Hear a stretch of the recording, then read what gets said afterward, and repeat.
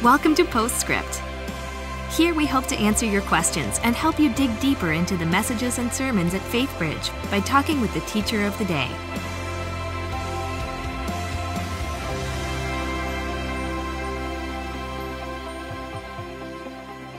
Hi, and welcome to Postscript. I'm Luann Riley, Grow Group Director, and I'm here with Care and Bridging Pastor Dan Slagle, who just finished up part 5 of our series, Unshakeable. Welcome, Pastor Dan. Thanks. Yeah, what a great message and a great finish to this series, looking at how can we have an unshakable faith. I love that you took a different kind of look at a classic story from the Bible of Daniel and the lion's den, and I think you made a lot of really fresh and relevant points for the culture that we're living in now. We did have a few questions come in. Great. Okay, so I'm just going to jump right in with those. So for this person who wrote in, it seems like God is providing the opportunity for them to influence people from their past. Okay. And they're having a hard time reconciling that. Sure. Is it as simple as just trusting God? How would one go about that when you have a friend group maybe whose influence would influence you a different way? How do you go about influencing them? Sure. Well, the short answer is very carefully.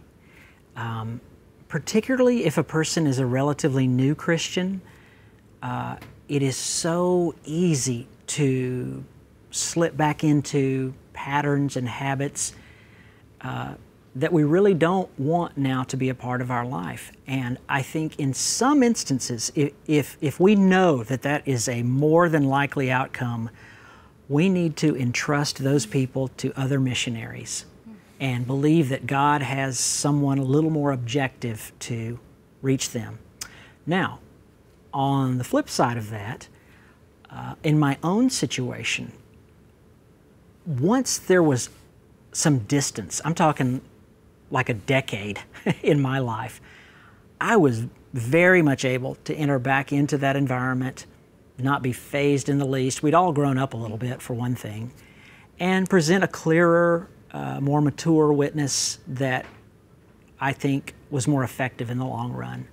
So I would look at factors like your own maturity, your own ability to resist temptation, the ability of the audience to receive. You know, Jesus did say, don't throw your pearls before swine, and not that no one is unworthy of receiving the gospel, but sometimes people just aren't at a place where they're wanting that. So using that kind of discernment, tread carefully. Good, that's a good word. So in the message today, you talked about God not being able to use unclean vessels. Okay. There's a little confusion around that for one of our listeners who asked the question. Could you just speak more into that and clarify that for us? Yes. So on the one hand, we are all unclean vessels. All of us sin. All of us are in need of repentance and forgiveness and starting over. When I say that God won't use an unclean vessel, He can't use an unclean vessel, I'm talking about someone who is in unrepentant, determined sin. You know, they know they need to repent. They know they need to make that change, but for whatever reason, be it an addiction or stubbornness or the devil, they're not leaving it. God cannot use that kind of person. But I think when we approach Him humbly, and as David does in Psalm 51, and seek His forgiveness and His cleansing, we are then made ready to serve. Good. Thank you for that clarification. And so we did have another question come in. And I think when you're talking about living in Babylon, there is sort of a bridge that's built between faith and politics and the culture. And so this person asked, how can our church bridge the gap between those, both faith and politics, and not allow politics to determine our behavior in addressing others or rejecting them when the Word of God demands that we accept people? Yeah. Well, that's a great question, especially as we are entering into the presidential primaries and all of that stuff. Jesus calls us to be salt and light in the world. That means we are qualitatively different from the world. There's nothing wrong with having a political persuasion.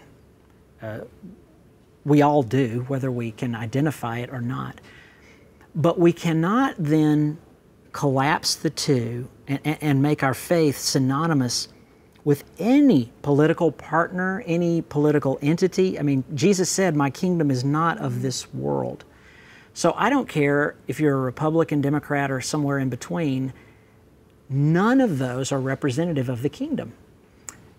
If your primary goal is to be a representative of the kingdom, then the easiest thing to do is just leave politics out of it. And by that, I mean not simply out of your conversations, but be willing to step back and ask yourself, okay, am I wrapping my Christianity up in this party's platform? Am I wrapping myself up in the flag?